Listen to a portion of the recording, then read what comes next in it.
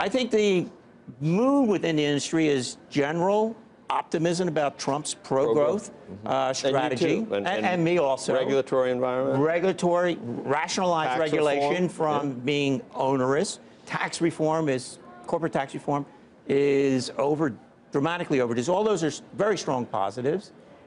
What's giving everybody a headache is all the discussion in the auto industry about tariffs and border taxes. Because when you have vehicles at our price points, you start throwing around 35% tariffs and 20% border taxes. But the currency's going to adjust. Yeah, come on, Steve, give me a break. I'm just saying what they're saying. I'm not saying that. All right, and that's the problem. Is the retailers don't believe it at all. The manufacturers don't believe it. I don't buy into that at all. So let's take. But I'm going to get an angry note from Larry Lindsay, who's going to say the currency will adjust. Yeah, it's all a nice theory, and really, how does the world economy handle a dollar that's 25% stronger or 20% stronger?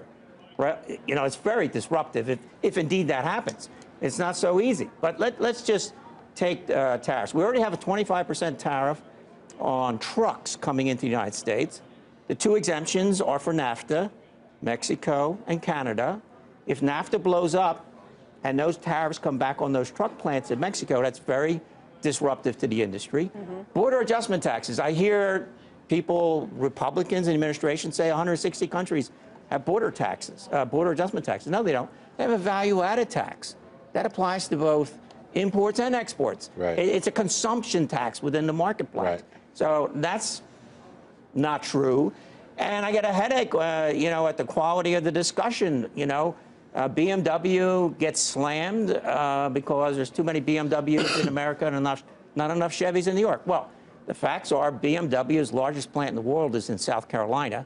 They produce more in the United States than they sell in the United States. They're a net exporter. What more do you want from a company? But as a result, and by the way, you don't see so many Chevys in Germany. They're called Opels. General Motors has been in Germany since 1910.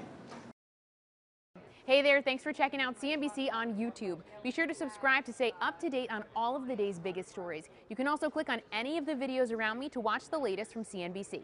Thanks for watching.